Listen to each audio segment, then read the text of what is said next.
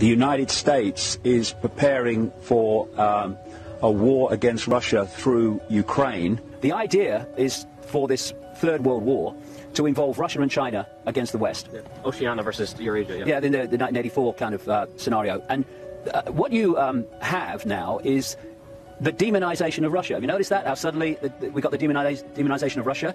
And what's opening up in the Ukraine, while all this is starting to go on in the Middle East, is another front against Russia. Because, you know, it's very easy to see how Russia can be pulled into this Middle Eastern conflict by supporting Syria, because destroying Syria is part of ISIS's agenda and American agenda and NATO's agenda. And also Iran as well. Yeah, and destroying Iran, yeah. So, and Russia would come out in support of Iran, and the same would happen with China. And so you can see how the pieces in the game are being moved around to create the scenario that Pike talked about. And the idea is to basically bring everything to its knees, so that the world would have to be rebuilt in its structure and the way it operates, and that would be in the image of what they've been working towards all along: world government, world central bank, world army, world currency, centralized control of the planet.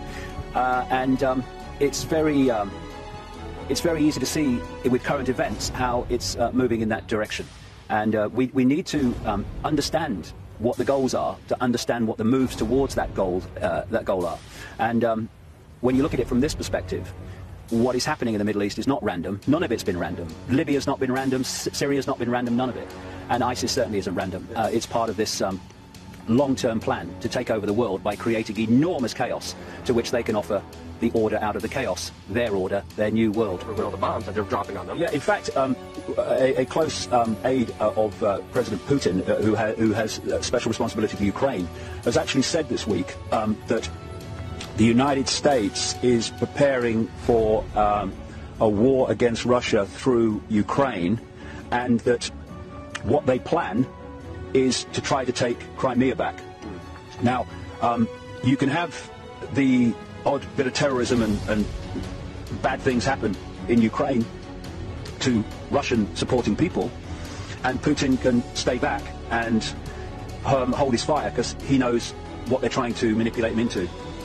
But if they try to take Crimea back, Putin's ego and Putin's pride will no way, I would strongly suspect, allow him just to let them do it. Exactly. And therefore, that if they try to take Crimea back, then what you're looking at is a war, or a calculated war against Russia. Yep. And if you start a front against Russia on its borders, and then all this stuff going on in the Middle East, you are diluting Russia's impact on what's happening in the Middle East. Yep. And it's all a setup.